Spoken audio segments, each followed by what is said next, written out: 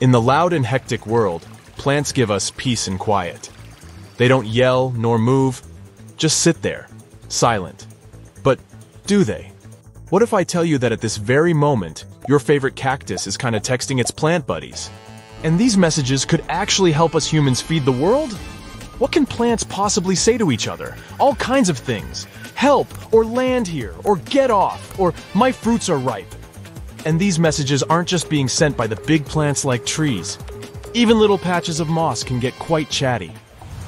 By the way, if you've ever taken a whiff of freshly cut grass, you've actually been communicating with a plant. Plants are just as complex in their communication as animals are. And there's a lot to discover about these chatty little and big guys. For example, a recent study found that many different types of plants actually make sounds that are too high-pitched for us humans to hear. This is how they talk to each other when they're feeling stressed out.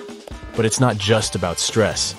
Plants have been communicating with all kinds of creatures, from predators to pollinators. But why should we try to overhear the plants?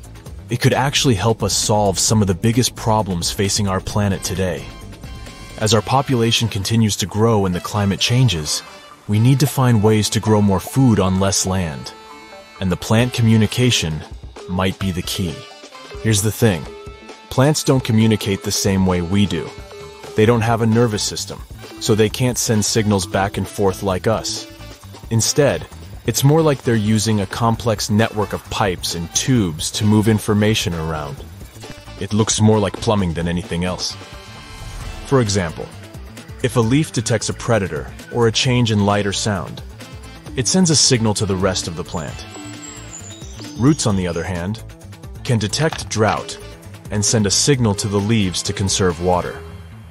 Electrical signals are traveling along the plant through a complex system of tubes with chemicals inside. But here's the most interesting part. We can actually observe this electrical communication by putting electrodes on different parts of the plant.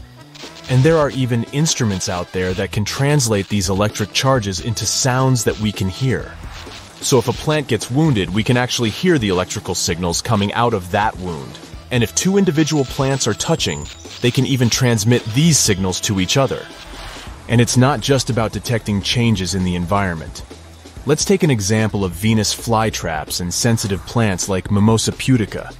They use electrical signals whenever they are touched. When this happens, they send out a signal that triggers their unique response. The Venus flytrap closes its mouth to trap its prey, while the sensitive plant moves to shake off insects. But it's not just about electrical signals. There are various chemicals too. Hormones play an important role here. One hormone called auxin is produced at the top of a plant and travels downwards, letting the plant know which way is up. That's super important for a sprout trying to break through the soil's surface and get some sunlight. But it's not just about growth and development. When a plant is in danger, it needs to react quickly to defend itself. So, many plants send out a hormone called jasmonic acid to start producing toxins and thus protect itself from predators like insects. It's like the plant is telling itself, "Hey, we gotta fight back." And get this, some species can actually detect when other plants are responding to danger. Mice can kinda hear it, while insects can smell the chemical signals being sent out. Imagine you were walking in the woods and you heard a tree yelling, "Ow!" in the distance. That would be creepy. We're not exactly sure whether these signals are intentional or just a byproduct of the plant's response. But I've mentioned that plants can emit actual sounds. Let's talk about it. Recent research has shown that plants can communicate through ultrasonic sounds when they're stressed. These sounds can be detected by microphones that are sensitive to bat calls, and a variety of plant species emit these sounds, including cacti and tomatoes. Insects and mammals can even hear these sounds that sound more like pops without any fancy equipment. Scientists are using this discovery to find new ways to diagnose, treat, and monitor plants without causing harm. Although we may not be able to hear it, plants can communicate with each other through chemicals. When grass is cut, it releases a scent that is a distress signal for the plant. It's the same smell that reminds us of the outdoors and can make us feel good.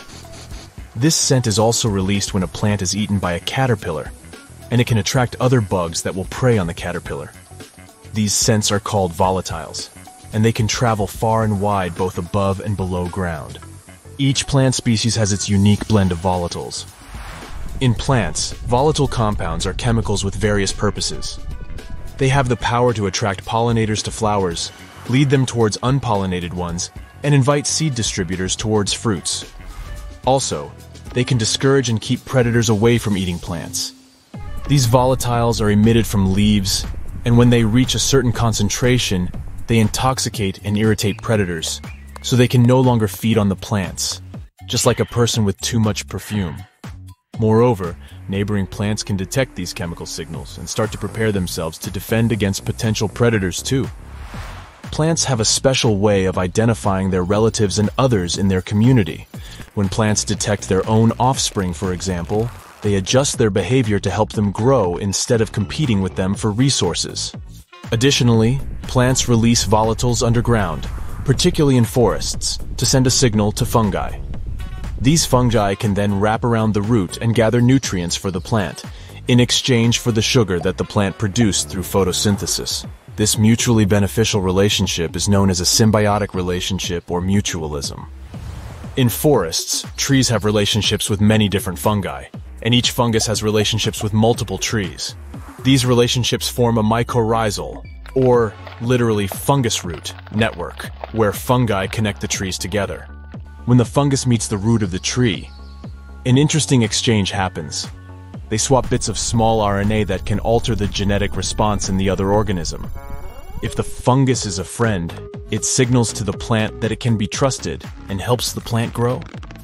But if the fungus is an enemy, the small RNA from the fungus disables the plant's defensive genes, making it easier for the fungus to attack. If you thought trees can only compete with each other for resources, think again. They can actually share nutrients and water with each other, if they are connected underground by the same fungus.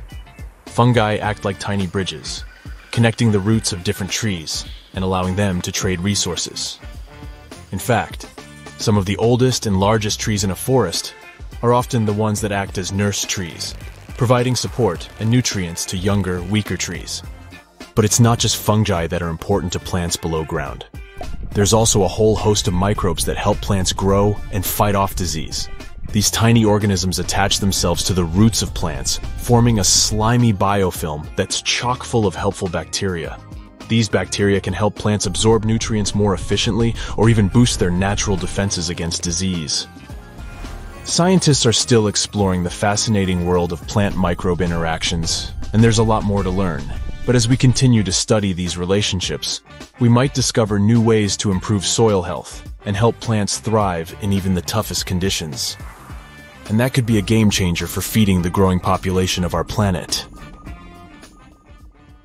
That's it for today. So hey, if you pacified your curiosity, then give the video a like and share it with your friends. Or if you want more, just click on these videos and stay on the bright side.